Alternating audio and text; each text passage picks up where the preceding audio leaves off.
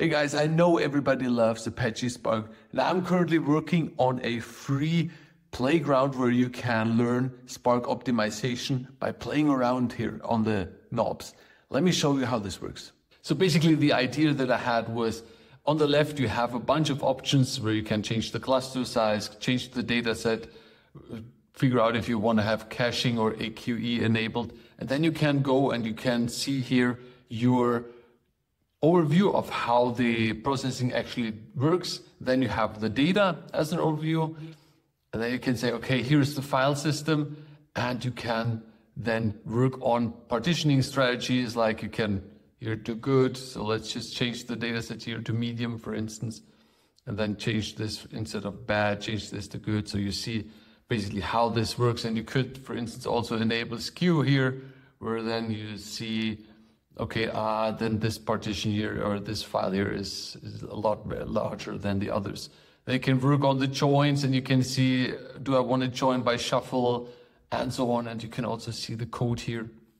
And depending on what you change, you're going to see then the estimated time for the processing. You see the CPU and the memory requirements. So if you say, okay, I want to add here caching, then the memory goes up, right? And also we see the network traffic.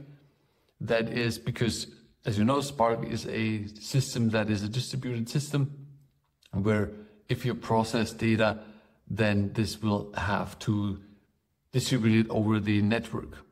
So this way people can actually then go play around, and they can have some challenges. Now, this is not done yet. I'm currently working on this. I think this is a really cool thing. This is, by the way, 100% vibe coded.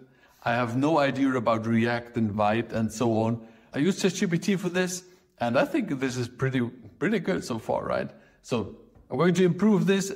The processing or the outcomes here on this side, they are not 100% yet, but I think it's a really good start. So where do you find this? You can find this, just go to learndataengineering.com, right? learndataengineering.com.